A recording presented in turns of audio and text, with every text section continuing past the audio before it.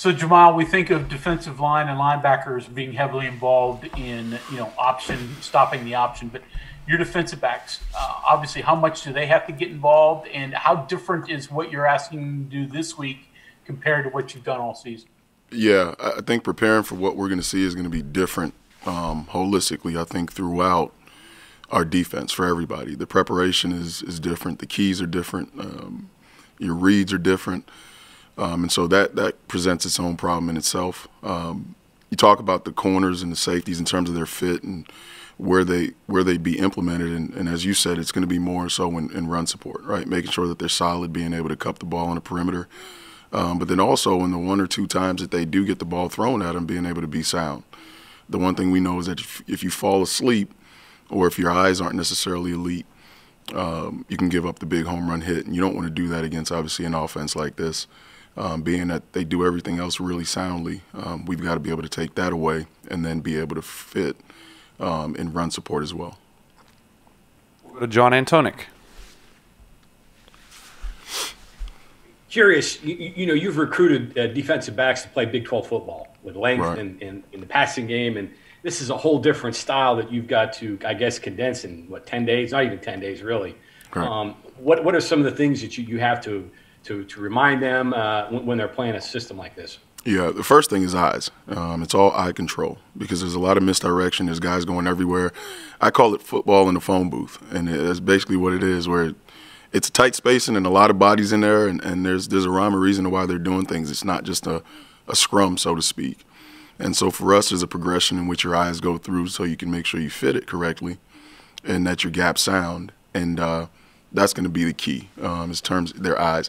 And then once they've key and diagnosed exactly what's happening to them, it's like anything else. It's see ball, get ball. So then comes the effort piece. And in that, it's all about making sure we get all 11 hats to the ball, being that can alleviate any issues that you have in terms of guys not necessarily being gap sound or responsibility sound. And then when you get there, finish with bad intentions. We need turnovers. When you got a team that has clock control the way they do and hold on to the ball and really control the game in that way, it's on us to get the ball back to the offense. And you do that in two ways. One is you stop them on downs. Two, you turn it over on downs. So either way, we're looking to make that happen, obviously getting it back to our guys.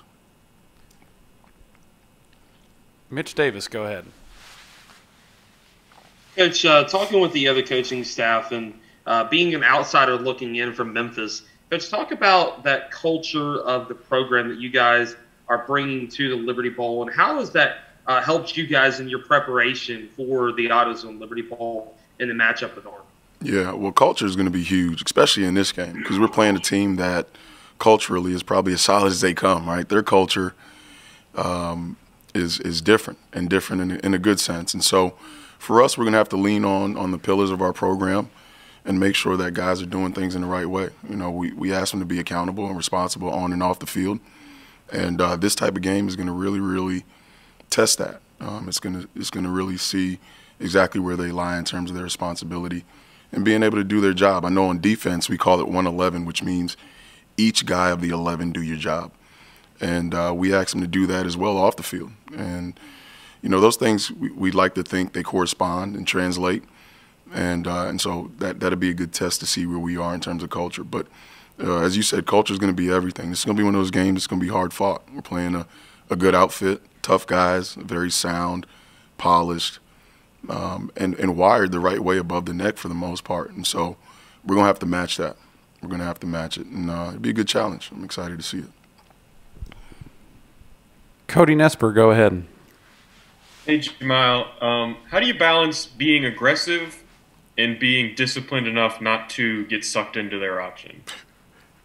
I'm not sure, Cody. That is the riddle that we're trying to solve, literally as we speak. But you're right. It's all about the passive aggressiveness of it all. I think you play passively until you can diagnose where the ball is, and then that's where the aggressive piece comes in, where now it's just time to go make a play. But you're absolutely right. You can't just say, okay, hey, I'm going balls to the wall and going to get it, on every play. That's not the case here. There's got to be a rhyme, a reason as to why you're doing what you're doing, and then you've got to be elite, not only with your eyes, but then in the technique in which you're doing it. So it's multifaceted. But at the end of the day, it's all about, again, seeing the right things and then reacting aggressively once that's been diagnosed. Back to John. Go ahead.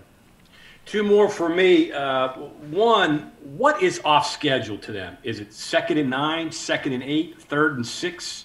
What are you looking for there to get them off schedule? Right. That's the first question. Yeah, well, if you look at it, I mean, they're utilizing all 4 downs. So their schedule is a little bit different than most teams. You know, they're comfortable with getting 2.5, 3 yards per down. Obviously, you do the simple math there, and that's a first down. And they're very, very comfortable with that. So really off schedule for them doesn't necessarily exist unless it gets to a 3rd and long, 4th and really long situation. Outside of that, I believe they feel like at any point in time they're still on schedule to do what they need to do offensively and give themselves a chance. What we've got to do is minimize the amount of yards that are given up, obviously, in the early downs, which gives us a chance to then be able to kind of pigeonhole some things on the latter downs, the 3rd down and the 4th down situations. But it's going to be hard to get a team off kilter or off schedule when they're utilizing all 4 downs and only need 2.5 yards per in order to feel like they're on schedule. And so that's going to be a problem presented in itself. We're going to have to be really good on early downs. The second one I have is a kind of a different dynamic. You were going to face a Tennessee team that was probably playing out their schedule, 3 wins. This is a team with a point to prove. You know, they were left out of a bowl. They've got 9 wins, another win over a Big 12 team. So that adds a different dynamic to this game, doesn't it? The team that you're facing. You know what? I'd like to say that. I'd probably be lying in saying so. In that, for us, they roll the balls out. We got to play ball. They have something to prove, so do we. You know, our last showing, defensively at least, wasn't where we wanted to be, and so we got more to prove, in my opinion, than anybody else. And our guys know that, and our coaches, we obviously are going to preach that, and that's about it. They got something to prove. We do too. So we'll get after it. Greg Hunter, go ahead.